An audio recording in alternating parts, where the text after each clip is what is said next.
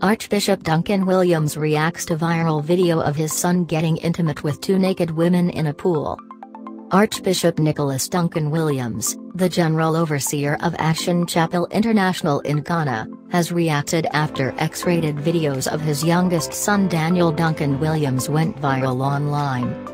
On Tuesday, social media was set ablaze after Archbishop Nicholas' son was seen in a viral video getting intimate with two naked women in a pool. In another uncensored video, the young rapper who is based in the US took down his underwear and began to twerk for the camera. Reacting to the obscene videos, Bishop Ebenezer Obodai, a spokesperson for the family, stated that Daniel has been battling with the acute bipolar disease for the past 6 years.